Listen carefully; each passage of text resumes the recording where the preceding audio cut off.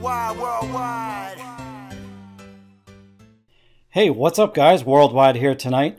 Now this video is going to be a little bit different from what I normally do. I think it's going to be a bit gossipy, but I'm going to show you guys some official legal documents that were released a few days ago on May 9th. And I believe Phil Taylor is no longer a major shareholder with the PDC. Now, as a few of us know, throughout the years, Phil Taylor has accumulated quite a bit of wealth by owning a lot of shares with the PDC. Now, according to these documents that just came out a few days ago, it looks like Phil Taylor has sold 100% of his shares and got paid a very, very healthy amount. So let's take a look and you guys can decide for yourselves what you think.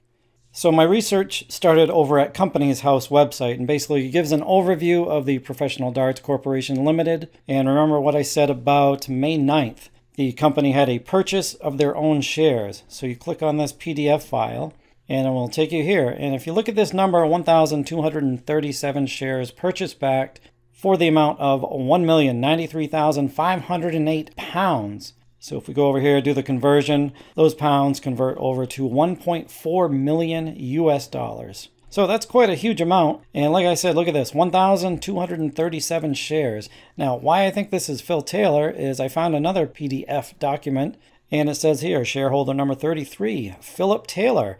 So he did own 1,237 shares. So it's my opinion that as of May 9th, he sold 100% of those shares back to the company, and he got paid really nicely for that too. So who knows, that might have been part of like a divorce settlement. I know he just went through a divorce, but either way, it's my opinion, and I'm going to leave all these links in the description box, or maybe probably in the pinned comment. You guys can check them out and let me know what you guys think. But as of May 9th, it looks like Phil Taylor has sold all of his shares, so he is no longer a major shareholder of the PDC. Well, let me know what you guys think in the comment section. And hey, we'll see you on the next video, guys. Later.